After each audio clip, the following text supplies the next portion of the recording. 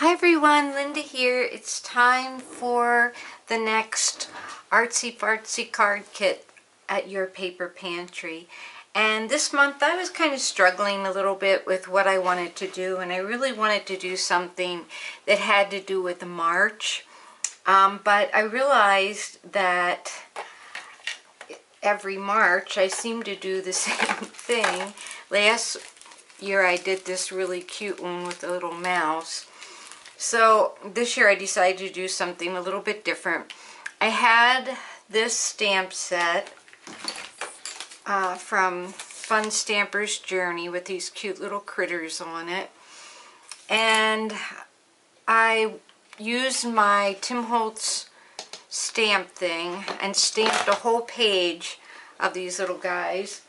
And then I took it to my brother's Scan and Cut and cut out all the little critters and colored them and put them in these little baggies for the kits. But I'm also going to put a set of uncolored ones so that the recipient can color them the way they want to. So in the kit you're going to get a piece of cardstock that has rainbows on it, a little piece of washi tape. I'm not quite sure how I'm going to put that in there, but I'll get that figured out. And I was going to put it, well, I am going to put another piece on here. So, and a little piece of lace, a little arrow with a brad, the 3 little critters, and a little tag.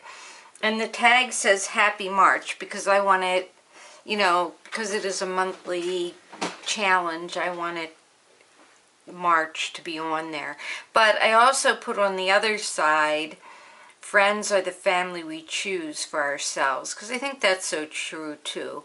And when I was looking online at artist trading cards, a lot of times it says to pick your background or create your background, then get an image, then get some words to go with it. And basically that's what you need to do. You need to have a background, an image, and some words.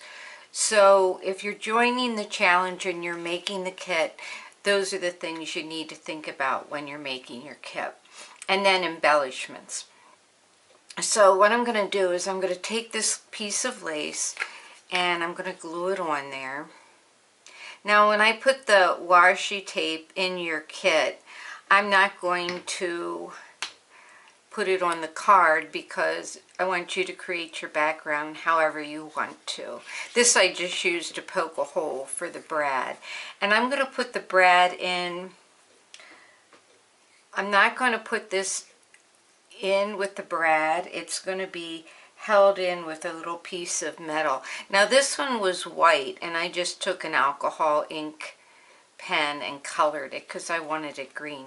So this is just going to go in here like this.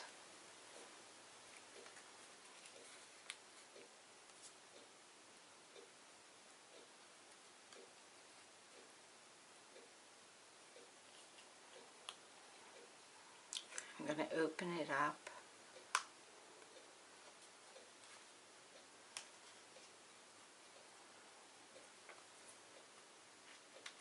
And so this will be able to slide in there, and then, I could turn it this way too if I wanted to. Okay?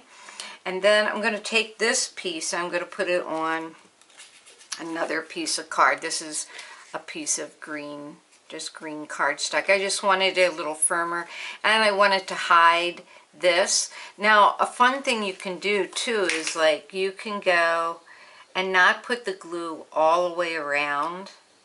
You could just put it along the edges and end up making it like a pocket so that you could put something else in there.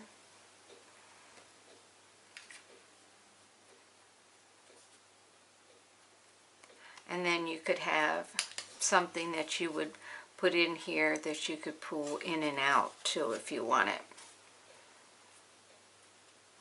Maybe we'll do that in another one where you have to create a pocket. Then I put the washi tape down here already. Then I'm just going to arrange my little critters. And like I said, in your kit, I've colored them, but I will put a set that's uncolored so that if you want to color your own. And I'm going to just glue those on.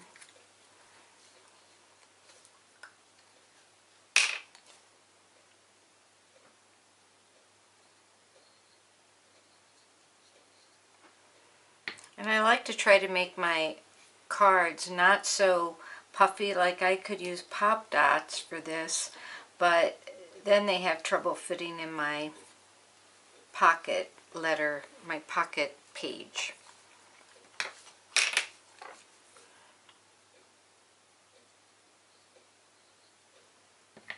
I used Copic markers to color these with.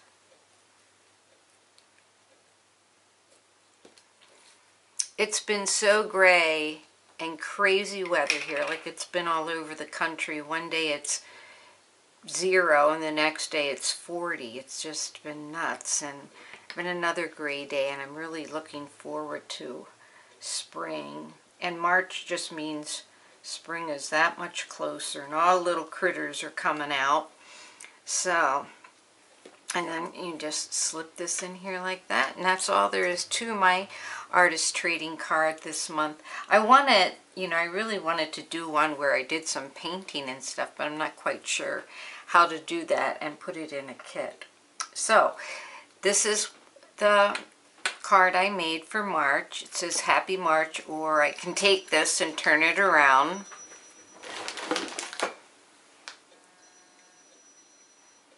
Hello?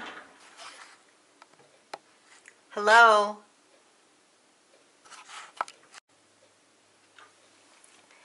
So this is my card for March.